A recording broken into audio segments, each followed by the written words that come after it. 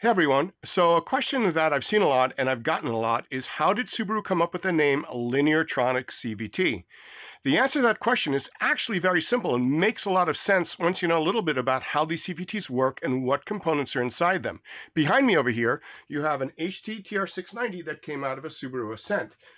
And on the bottom, you've got your valve bodies. Those of you who are familiar with the TR580 transmissions know that your valve bodies are on top. Now, the one thing that is the same about these are that they use variable force solenoids to control the clamping pressure for the chain, as well as which clutch packs are engaged or disengaged and how much pressure is on the clutch packs. In the case of the chain on this particular CVT, you're talking about them controlling over 150,000 psi worth of pressure to keep that chain clamped.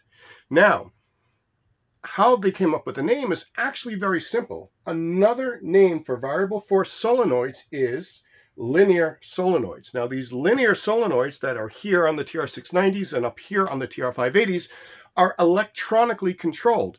So now you take the two of those, you make a portmanteau of the two of those, you have Lineartronic, linearly controlled electronic solenoids, Lineartronic. So there you go, folks. That is the mystery to the Lineartronic name, solved for all of you who are curious about the little details like that.